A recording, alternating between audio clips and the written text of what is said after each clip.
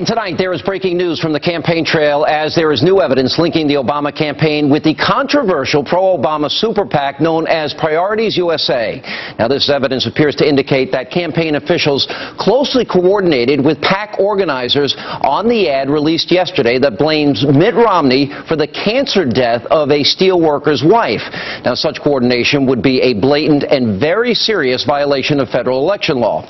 Now, in a moment, attorney and author and columnist Ann Coulter will react, but first, let's take a look at how we got to this point. We begin by taking a brief look at the super PAC ad that features a man who claims that Governor Romney and Bain Capital are responsible for his wife's death. And then one day she became ill, and I took her up to the Jackson County Hospital and admitted her for pneumonia, and that's when they found the cancer. And by then it was stage 4. There was nothing they could do for her. And she passed away in 22 days. I do not think Mitt Romney realizes what he's done to anyone. And furthermore, I do not think Mitt Romney is concerned.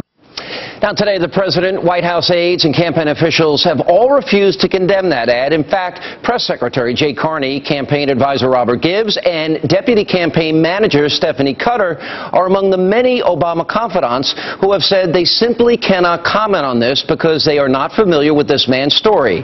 Now, they have also attempted to distance the White House and the campaign from the super PAC by reminding reporters they're legally not permitted to coordinate with such organizations. But there are a few problems with this defense. Number one, the very same steelworker that starred in the official Obama campaign ad that was released in May. See if you recognize this man. I was devastated. It makes me angry. Those guys were all rich. They all have more money than they'll ever spend, yet they didn't have the money to take care of the very people that made the money for them. Now, even after being featured in that video, the campaign wants you to believe it doesn't know anything about this man. Now, here's what Stephanie Cutter said this morning. We don't have anything to do with Priorities USA, that by law we're not allowed to coordinate with them, and by law we don't have anything to do with their ads. I don't know the facts of when Joe Soptic's wife got sick or when she died, but as I said before, I do know the facts of what Mitt Romney did with GS Steel. I do know the facts of how Joe Soptic lost his job, lost his health care. The entire company went bankrupt. Don't know the facts, Stephanie. Sorry to report, but we have uncovered some audio that punches, well, a few holes in your story, namely the fact that you hosted a conference call during which Joe Soptic explained the details about his wife's death. Listen to this. A little while later, she was diagnosed with lung cancer. I had to put her in a county hospital because she didn't have health care. And when the cancer took her away, all I got was an enormous bill. When you look at what Mitt Romney did at places like GST Steel, you can tell he's only worried about one group of people, and that's the people like him, people at the top. You can't expect much more from someone who says he likes to fire people with no concern about what their family really means.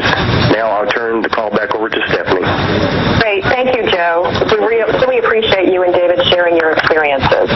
Oh, I guess Stephanie does know his story. Now, beyond not having the moral courage to come out and condemn that ad that accuses Mitt Romney of murder, now the conference call audio you just heard and the ad that you just saw are two critical pieces of evidence that suggest that the Obama campaign is in fact in close coordination with the super PAC. And if federal election laws are being broken, we, the people, we deserve to know.